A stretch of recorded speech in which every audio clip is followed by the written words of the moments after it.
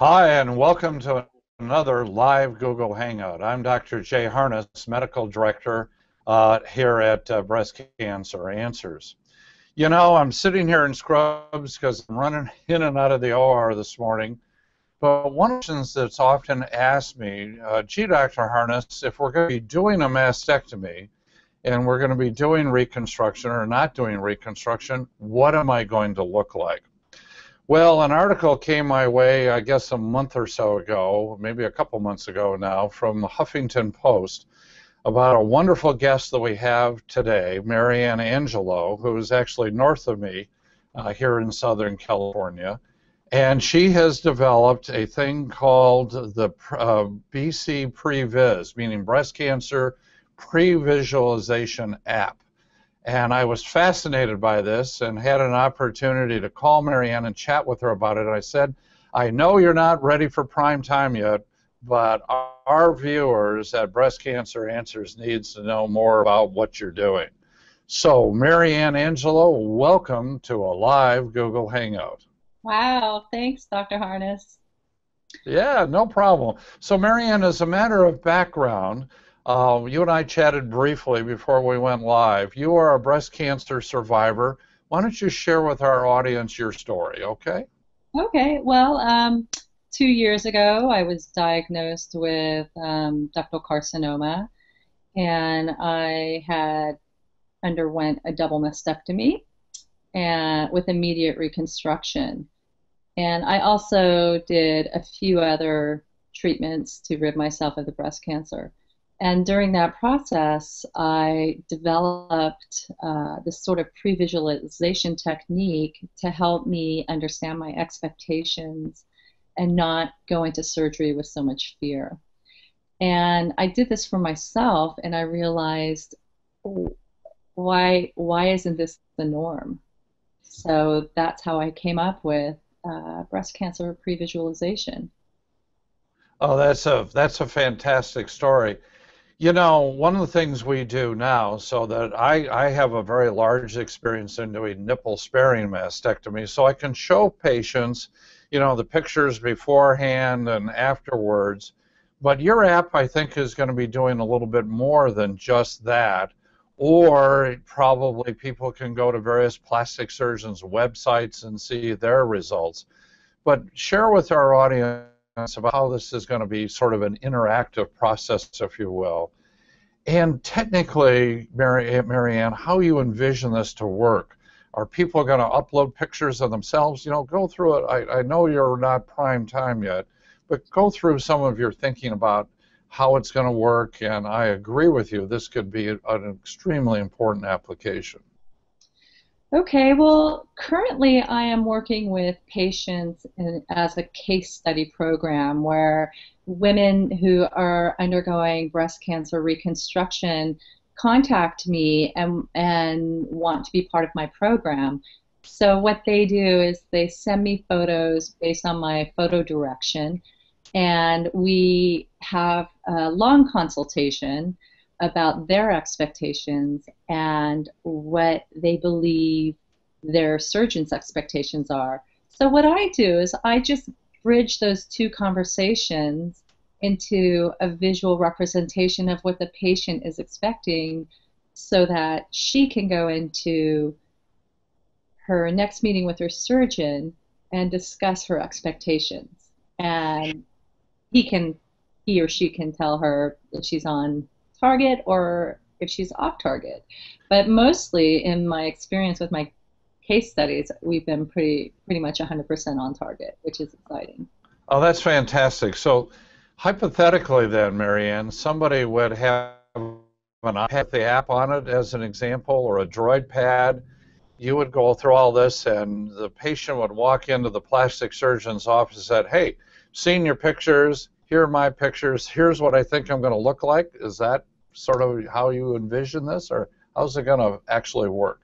Well, I give them these projections in a slideshow, and they take it in with their iPad or smart tablet, and they, ask the surgeon, like, I'd like to show you what I'm thinking I might net out like, and the surgeon they include the surgeon in it, and the surgeon, has a part of their vision and or understands their vision, and they just play out this slideshow, which shows the projection over time of what they can expect their body Okay. to be. All right, well, listen, we practiced before we went live having you share your screen and going through your slides. So why don't we switch to that now?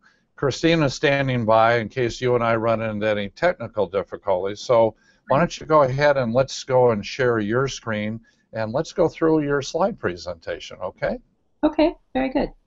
So this is the logo in progress that I developed for my app, and currently developing the research and design part of the app, which the case studies really help with. This is sort of the direction for the design of the opening of the app. This is the functionality of the app. The patient would download the app and create a secure profile. And then the patient answers a questionnaire about the diagnosis and surgical options. And then this is a very important part. The patient is guided by the secure BC Pre-vis photo tool. They take images of their own body. And this is really important because what I'm learning now through my case studies is that I get all sorts of photography that may not work for pre-visualization. So the photography has to be accurate. And then I take the information and we share this platform where the patient can go back and forth to the platform to check when the pre-visualization will be ready, or all their files as well. And then I upload the pre-visualization and they receive it on their smart tablet. And then they take it into their meeting with their reconstructive surgeon, where the reconstructive surgeon can also make comments on the pre-vis, which we will also readdress. This is a video of what the slideshow looks like. It's a projection of a woman who had a unilateral mastectomy, and she wanted to know what she was going to look like in the next 5 months while she was going through her expander phase and having her breast filled, and then the exchange. So this is sort of what I present to my patients, and they're all different. So they get to witness over time what their body's going to look like, and also have an understanding of what the net results are. Now, are you a graphic design person, Marianne? So this part of your technology here is a graphic design technology? Yes, I am an art director, absolutely, and I just imported this technology into my own process. I brought, from what I know and what my clients expect, for whatever I create, I show exactly what I'm going to create, and I just implemented this into the world of breast cancer. Now, this is clearly fantastic. I'm thrilled to have seen your video of the different steps and how you're doing this. Once you have your app fully up and going, Marianne, do you envision that people will contact you and you'll work with them one-on-one? This is not going to be sort of the typical app where somebody downloads an app, puts their own photos in, and hits a button, and voila, there's the picture. It sounds like they're going to need to work with somebody like yourself to go through the different steps. Is that fair? Yes, the app is a portal into the service that I provide, and it's a secured portal. And one of the things that I'm really interested in is creating a platform where women can go who are going through reconstruction, and they can see these pre-visualizations and communicate with others who are going through the same process and talk about the reconstructive process, because it's not always, people don't always have great results, even if they have the best teams.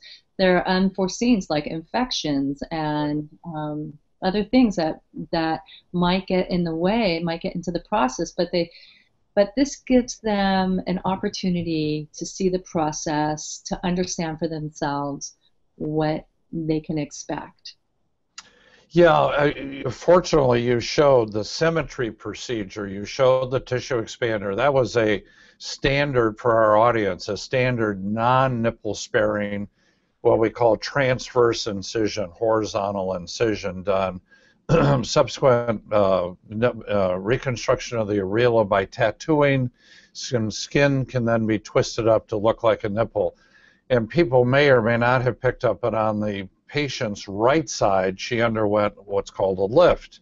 And Right. that's using what's called the WISE pattern to do that. And she got perfect symmetry.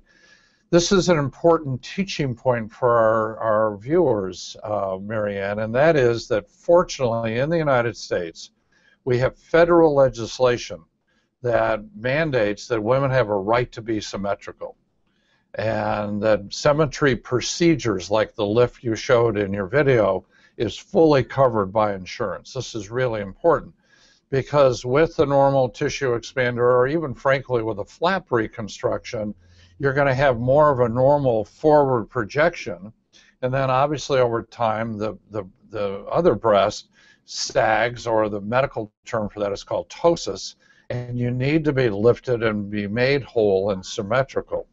So it's real. This is a great teaching point to remind people that there is legislation that says your insurance company is going to take care of this. Are you working with some plastic surgeons? You're north of me. You're up in LA County, right? Yes, I'm in Santa Monica. There you go. Oh gosh. You know, one of the real slum places of the United States, good old Santa Monica. But you've got the John Wayne Cancer Institute there. You've got others. Are you working with some plastic surgeons there as you develop the app? I would like to, absolutely. I'm open to that. And right now, I'm just currently working with patients. And I see that in the future, that once I finish my case studies, that the medical professionals will want to be more involved in what I'm doing and, might be open to implementing this into their protocol. Well, let me just use this opportunity to tell you that just joining my practice is a woman breast surgeon who just also finished her plastic surgery fellowship at UCI. There are very few A, women surgeons, but B, doubly boarded surgeons who actually want to do breast cancer. In other words, most plastic surgeons go on and do mainly plastic. But Wendy Olaya, who is my new associate, actually wants to do both. So we will work with you on this wholeheartedly, absolutely. Fantastic. I'm thrilled to see this.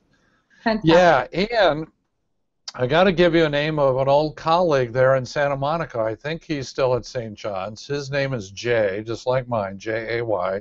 His last name is Oringer, Jay Oringer. And Jay, I think, is still in practice there. He's a Michigan guy, just like me, and you could call his office and invoke my name and say, Dr. Harness wants you to, I want to meet with you and show you this app I'm working on.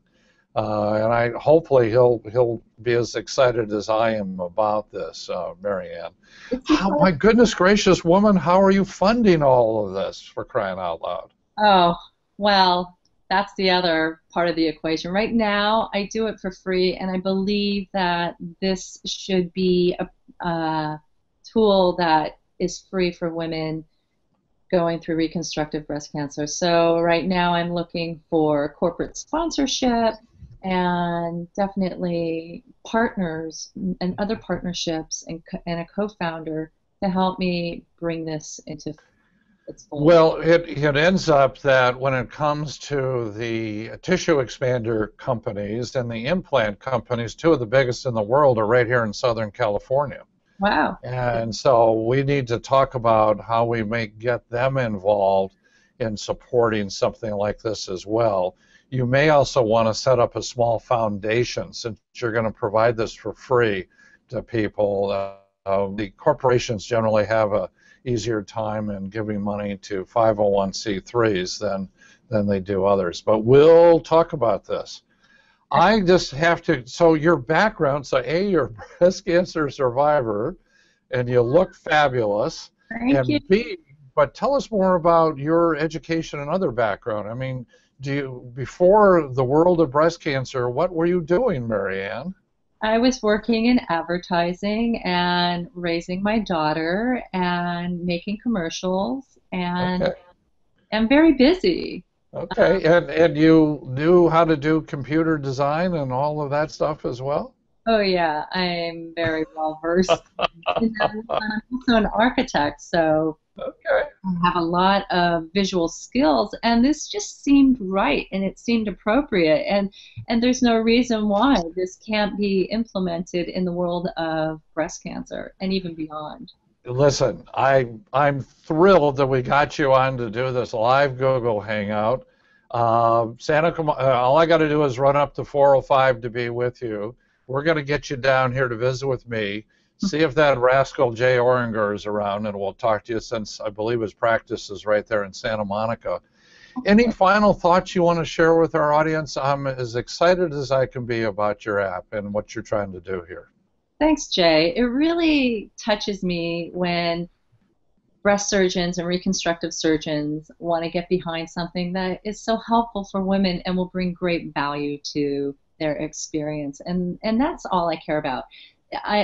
It's a tremendous reward for me to help women. And as I go through my case studies, I can't tell you how beautiful of an experience it is. It's very heartwarming for these women to have someone who's gone through it, to talk to them and talk them through it and help them. And for me, that's everything. Well, I have to tell you, if you go to my personal website, the Dr. J Harness, drjyharness.com, you'll find an expression on there. In fact, it's trademark. It's called emotional reconstruction. My dear friend Steve Cranford, who designed my website a few years ago, actually coined that.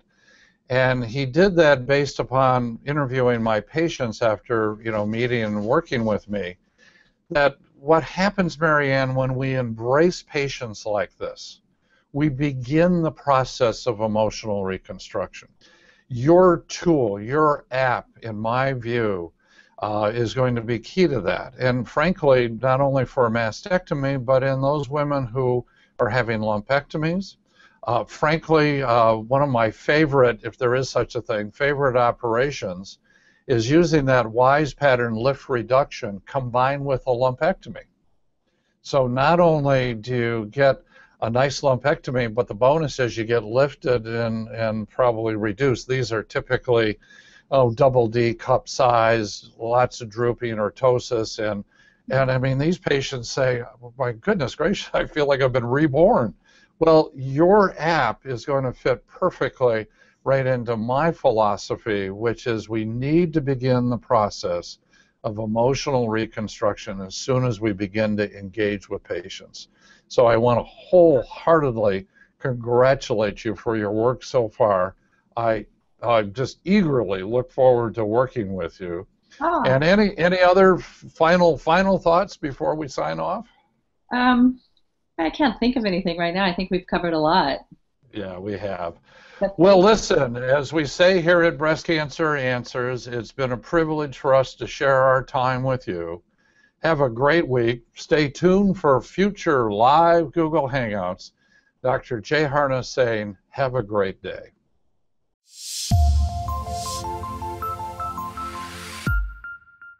Hi, I'm Wendy Hartley, co-founder of Breast Cancer Answers. You know, not every breast cancer patient benefits from chemotherapy. When I was diagnosed, my doctor thought I would need chemotherapy. But then I learned about the Oncotype DX test, which helps your doctor decide if chemotherapy could benefit you based on the unique biology of your tumor. My test results revealed I had a very low chance of my cancer returning, which meant I didn't need chemotherapy after all. To learn more about the Oncotype DX test, click this button here.